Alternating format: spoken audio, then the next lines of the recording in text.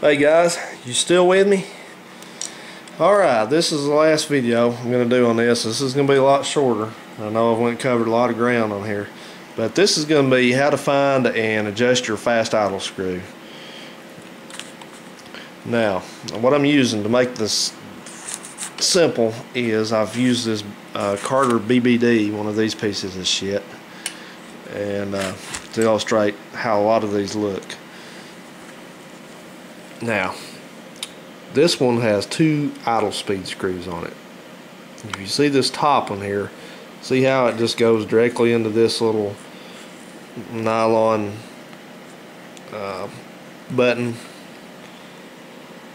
That actually does something else on the other side, but we don't care about that. So that's just a switch, but never mind that. That what it is essentially, though, you see it just boom, stops.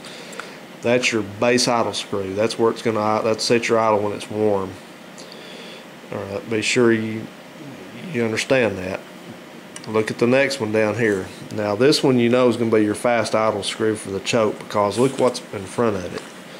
If you see what's, let me back this up. See this thing right here?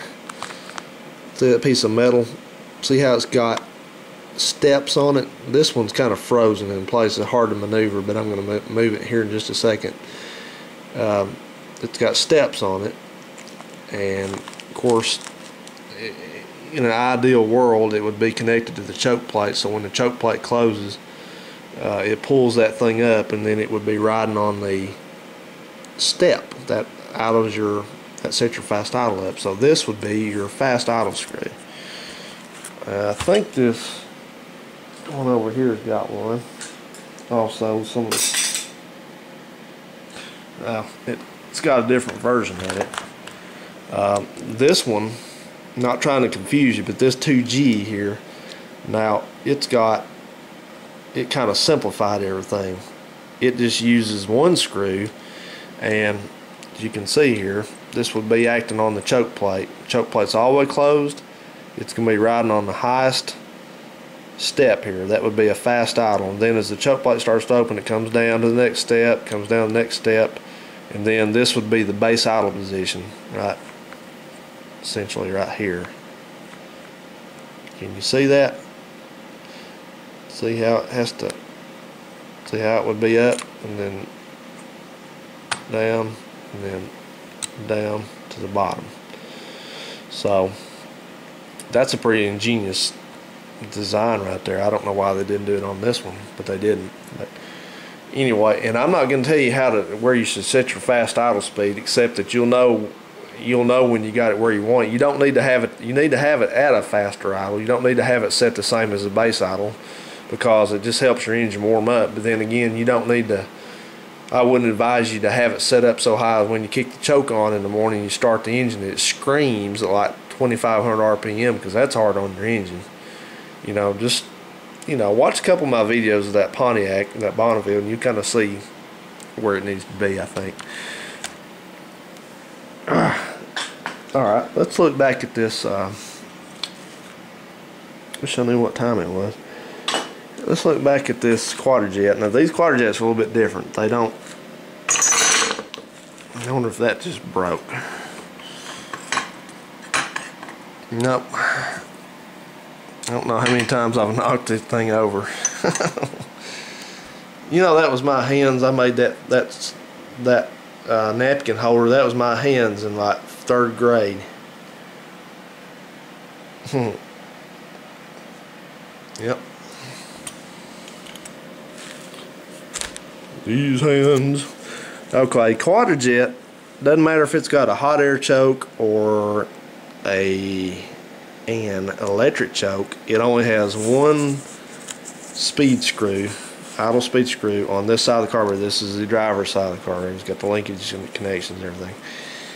This is your base idle screw. It always is. That's the only thing this thing does over here. Driver's side of the carburetor. This is the base idle speed screw, where it idles when it's hot. Alright. Where you find the fast idle screw on one of them, let me not do that again. Base idle screw on one of these is you look over here at the front. On the right front of it, it's not that one. Those are mixture screws. which we'll get into setting mixture when I feel like doing another carburetor videos. I'm gonna burn out on them right now. But this little dude under here, see where we're at? Way under here, that is your fast idle speed screw for the choke system on a Quadrajet. They're all under here, every one of them. So that's how you adjust it. Because if you start adjusting this one over here, it ain't gonna do it, man. You're gonna have to, you know, the only thing when it's closed, the only thing that's setting that is gonna be this one. Like I said, you see, it's not easy to get to. I don't know why the hell they put them over here, but that's what they did, right there. That's it. So, and I was going to mention something to you guys too. You ever see a Quadrajet that's looks like somebody stripped the threads out of the inlet, whether it's one of the side inlets or the front like this, or they had to epoxy the thing back together completely and just use the external filter somewhere? Well, I'll tell you why they did that. It's because they either cross-threaded the damn thing, or let's see if this one's still in here. I think it is. It looks like it is. Yeah, it's in there. Look real close on this if I can get my camera. See that on the very end of where the threads are? That's a nylon gasket that goes in that recess right there. It's actually still on this carburetor. And what happens is 9 times out of 10 that Joe Blow working on these things takes the filter out, changes the filter. That thing comes out with the filter housing, and then it falls off somewhere. The new filter's always supposed to have one, but he forgets it, or he doesn't know what it is. He's like, I don't know what that thing is right there. That looks like that might be something to the choke or something. I don't know what the hell it is. I didn't put it back on. So he puts it back together, starts the engine up, and it goes drip, drip, drip, drip. So what's Joe Blow come back to do here? Now, I'm sorry, don't mean to insult any of you guys if y'all are Joe Blow, but what Joe Blow does, he says, well, that damn thing's still loose. I guess I didn't tighten it up high enough. So he comes back out here with his big ass damn wrench and gets back on it. He cranks her down some more. Starts engine up. Drip, drip, drip. So he's come back out. He's scratching his head. And some of you guys know you've done this. I've done it too back when I was younger. So he says, well, I'll be damned, that thing must have some bad threads on it or something. I don't know, I'll try to tighten it up a little more. So he gets his big ass wrench back out here again. Tighten, tighten. Then all of a sudden either he just can't tighten it anymore, or it goes and all the threads are boogered up on it, because this is just aluminum. And that damn filter housing that goes in here, that's steel, so you know which one's going to give first. So that's where all that usually comes into play. That's why you see that, or you see somebody that's just wrapped the shit out of the filter housing threads with that good old tape. That's why, because this thing, once again, guys, that's one of these things where people think they're second guessing the Rochester engineers. These dudes did not make the money they made for being idiots. They knew what they were doing, and if you follow what they tell you to do, you won't have those problems. I have never seen one of these leak that had the gasket in place, this little nylon gasket. I've never seen one drip. I had one on a 71 Impala, the first car I ever had, that it didn't have, I guess it didn't have this, and I was too young and dumb and inexperienced and didn't know nothing about cars to even realize it, but that sucker dripped and dripped and dripped. We had to epoxy the damn filter housing in and use an external filter out here somewhere. But that's silly. It should never had to happen like that.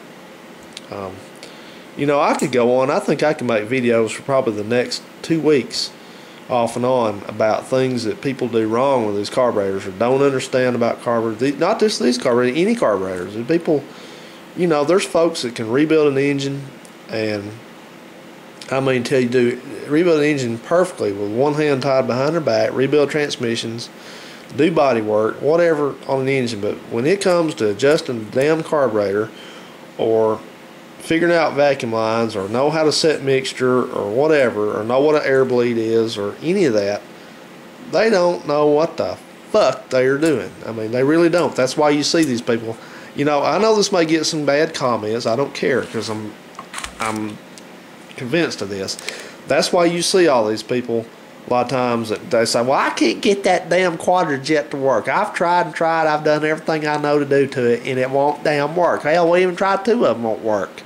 I'm just going to go get an Edelbrock put on it. Just take it right out of the box, put it on. You won't ever have to mess with it. Well, that's right.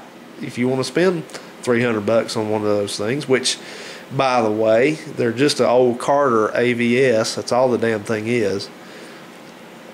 But that's why people do this. That's why you go to car shows and you see Edelbrock, Edelbrock, Edelbrock, Edelbrock, Edelbrock, Edelbrock. That's exactly why. Because, you know, these people, they tend to view these things as too complicated, or they just, you know, when it gets outside of setting the mixture screws on them and setting the idle, you know, when they got to pull rods out or work on the air door opening rate or something like that, they're like, fuck that, you know. I'm just gonna go get me an Edelbrock. I'm just put me an Edelbrock on there. Or as our dumbass local swapping shop paper likes to print it, Elderbrock.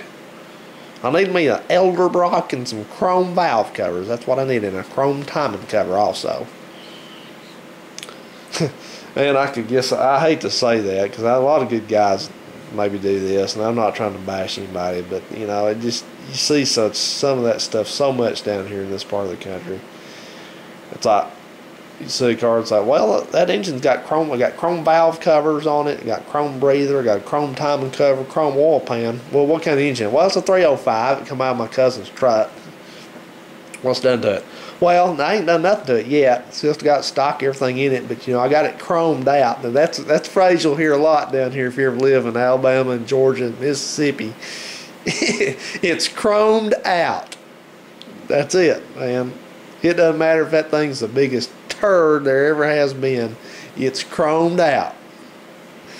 Back when I had a Mustang, a series of them, we would always occasionally run into these guys that had a truck, had a Chevy truck or some kind of Ford truck, or usually it's always a truck. Maybe it's a Monte Carlo or something, you know. And they come running their trap about how bad that car was, how good it ran, you know, how fast top end it went, you know, how long it burned the tires off. And then it'd say, you know, they'd pop the hood open and we'd see the Edelbrock intake, we'd see the Edelbrock carburetor, we'd see chrome timing cover, chrome valve covers, chrome breather with a stock paper Walmart air filter in it. And we'd see this, you know right away, you know, what you were looking at. And it's like, well, let's get them out there and line them up. Let's see what it'll do. It's like, oh, no, I can't. I got to go see my girlfriend right now. She's waiting on me. I can't have time to do it. I'll come back on Saturday if y'all still here, if you be here.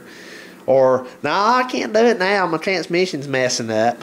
I can't get second gear. I can't get second gear in. Or, you know, just count them off on your fingers, excuses. Transmission, engine ain't running right, bad gas, electrical problems, girlfriend's waiting on me, bad tires, license is suspended, don't want to get caught, you know, same bullshit. But anyway, I'm just kind of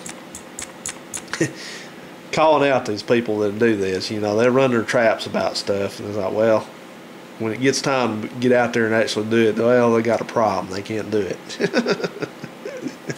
It's getting late. But anyway, we used to run into that a lot. But